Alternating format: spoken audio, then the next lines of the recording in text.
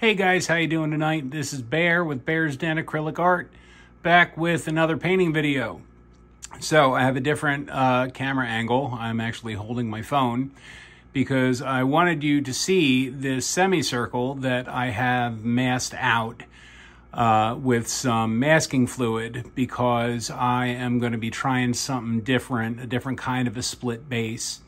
That when it is all dry, I am hopefully going to be embellishing with some metal leafing. So, fingers crossed. And the large space is going to be Payne's gray. The black smaller space, or the smaller space rather, is going to be black.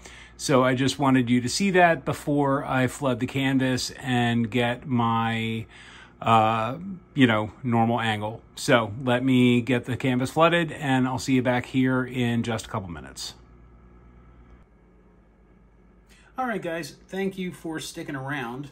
So as you can see, I have my little cutout mapped out. Now, obviously, there was probably a smarter way of doing this, but it's me, so why would I trouble myself with intelligence? So clearly, once this is all dry, I will go back in and clean this up. I just wanted to have it down because the Dutch pour we're going to be doing tonight is going to be relegated to the side of the canvas that is towards me, and then I have something planned for this negative space. So, to that end, we're doing a Dutch pour tonight. One, because I haven't done one in a minute, and two, because the idea in my head looks pretty good. Now, I've got a 24 by 36 traditional edge canvas, so it's 3/4 of an inch. Well, this is an edge canvas from Jerry, so it's 11/16. And the reason I'm trying this, and I have not done a canvas this size in a long time, is because at my local Jerry's, which is just over the bridge from Philly in Lawrenceville, New Jersey, they had floating frames for this size and this depth for under $12, so that's 80% off. So I figured I would be remiss if I passed on that. So I got a bunch of these canvases and a bunch of the frames. I also got some 12 by 12s for under $7 a piece. So I'm excited to see how this looks, all right? So our Dutch pour, like I said, we're gonna have a horizontal flow going this way, all right? And I've got like a gunmetal, I've got a pearl, gold, a platinum, and some deeper reds that I think will all play nicely together in the sandbox. At least that is my hope, because I have tried getting something on this canvas twice already to no avail. So I really just need a win. So that's what we're going for. All right, so the first color I'm going to put down, this is Gunmetal by Deco Art Multi-Surface Metallics. So, like I said, we're going to keep everything horizontal, starting, well, we'll say,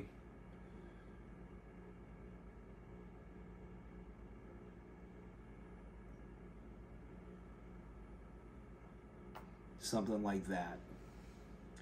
And I want to make sure I give myself space to blow this out without infringing too much on the negative space.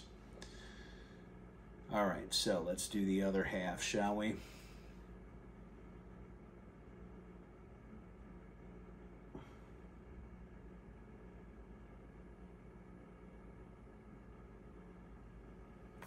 Perfect.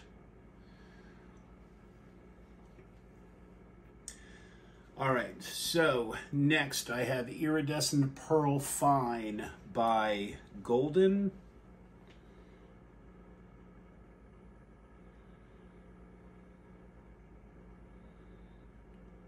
Just for some highlight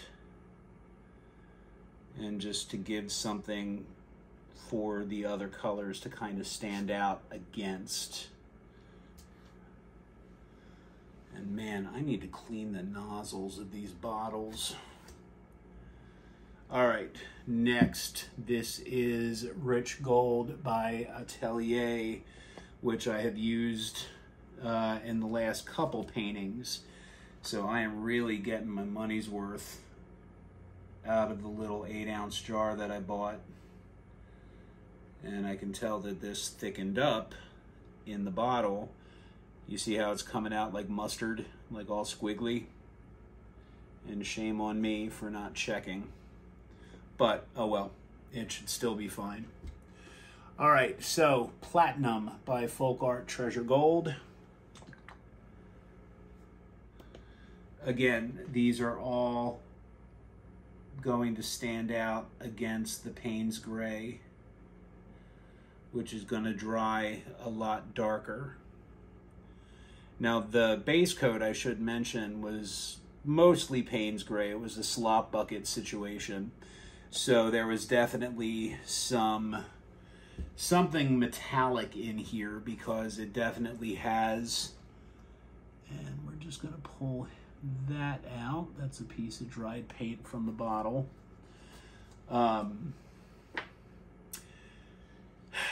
Lost my train of thought. It was definitely some metallic, I think some gold, because it does have a shimmer to it. All right, Fire Opal by Folk Art Treasure Gold, which this whole series, I think I said before, I am just in love with, you know, just, it's a splurge, because, you know, 15 bucks for 4 ounces for, you know, a folk art paint.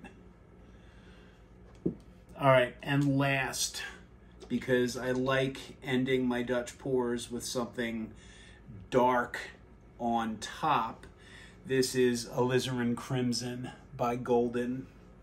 And I want, you know, another reason I wanted this on top is because this has, oh, and something funky just came out.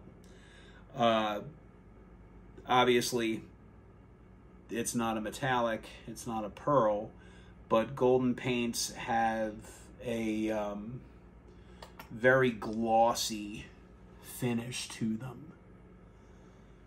All right, let's see, where did that happen? It's possible I just made it up.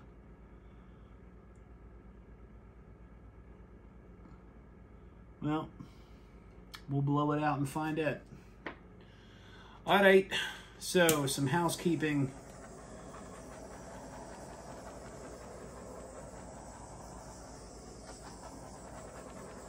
And then we are dusting off Drew Barrymore.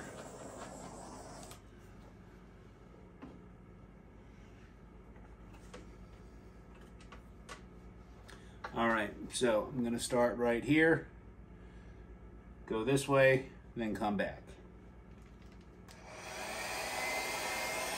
Fingers crossed.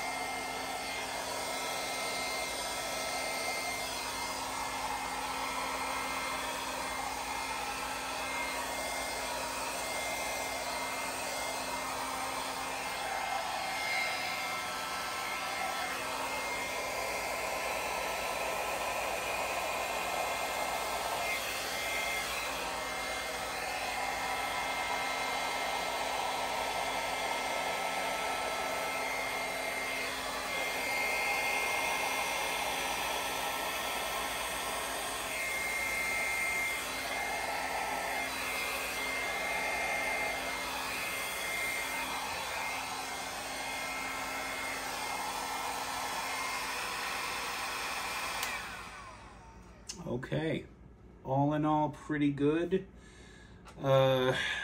This is the one part that I'm not in love with, just because the base coat got kicked up a lot. But overall, I mean, I'm really digging on the color palette.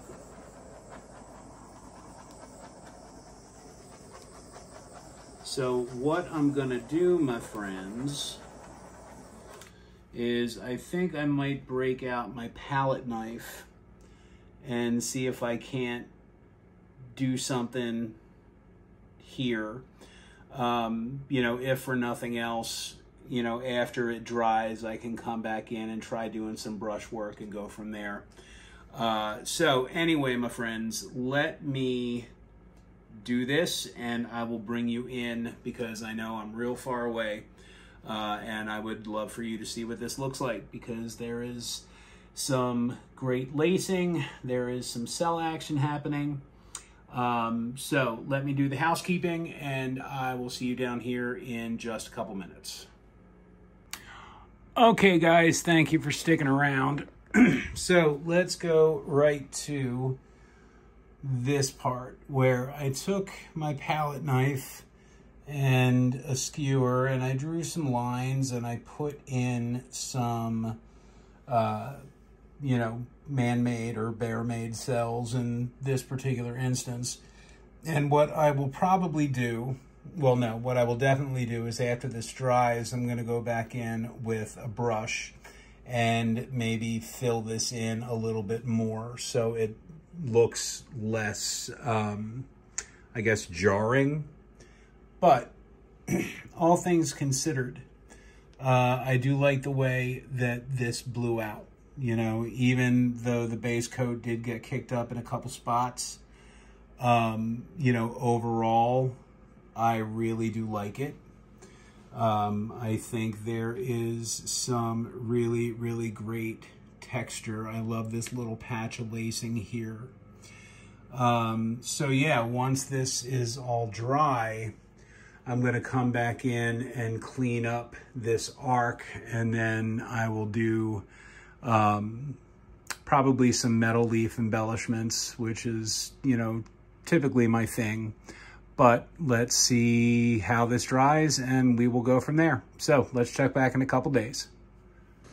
All right, guys. Well, thank you so much for joining me for this video. I'm really hoping this dries because I really like the way it looks at the moment. So fingers crossed. You know, if you're new and you like what you see, please consider doing all of the YouTube-y things. Hit the subscribe, hit the thumbs up, hit the bell icon. That all helps me out so much. By all means, please feel free to leave a comment. You know, once this is all finished, this piece will be available for purchase. And you can find all of my other work as well on my Facebook or Instagram under Bear's Den Acrylic Art, working on getting my website revamped. You know, if you're curious or have any questions, you can email me directly at bear@bearsdenacrylicart.com, or you can message me directly through those platforms. So let's check back in a couple days for the dry results. Yeah, I'm kind of excited to see what this looks like. All right, guys, I'll talk to you soon. Bye. All right, dry results number 1. So everything dried absolutely beautifully. I am going to go in and with a brush and fill in some of that. What my task is right now is to try and get the masking fluid up so I can figure out, you know, how to even it out and go from there. I was going to try and hold my phone and do that at the same time, but I'm probably going to need to really concentrate and take my time. So let me do that and I'll see you back here in just a couple minutes. Okay, that took a little longer than I wanted it to. So what I'm going to do is come in with my little X-Acto knife and I'm going to try and clean up these edges because, you know, for the most part, it came out pretty well. Although, had I to do this over again, I probably would just avoid the masking fluid altogether. I don't know if this was the right application for it, but, you know, what are you going to do? So, I am going to, you know, try and clean that up a little bit. It's just a little jagged. What I don't like, and, you know, you live, you learn, is, you know, this is going to get filled in with metal leafing, so I'm not, you know, particularly worried. But yeah, I mean, I don't know what I was expecting, but, you know, what are you going to do? So I am going to do that. I am going to fill this in with some metal leafing. And what I was debating, oh, and I am going to paint this edge the same as the base color.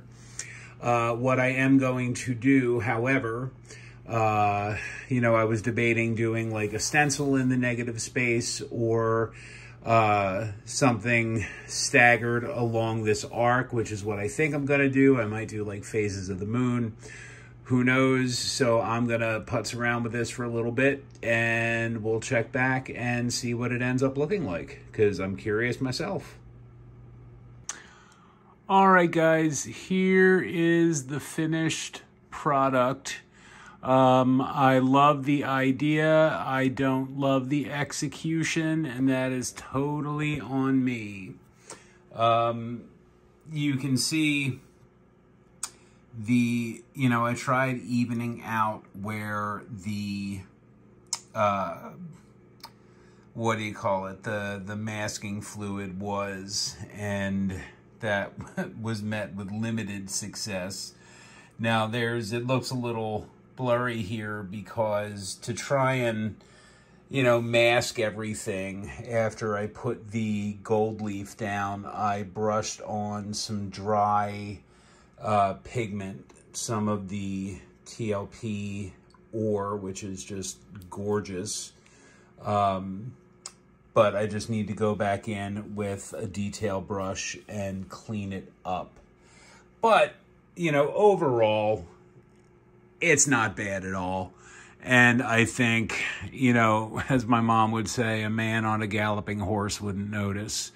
So hopefully y'all are galloping on horses. Now, the other thing is, you know, just real quick, you know, just went in with some of the Alizarin Crimson, the Fire Opal, and the Iridescent Pearl, and just kind of layered, you know, since they're each transparent. And again, you pull back and at a distance, everything kind of looks copacetic. So overall, you know, like I said, I really like the concept. Not in love with the execution, but you know what, overall, I'll still take it. You know, it's not like anyone else is going to see this. This one was for me. So, yay.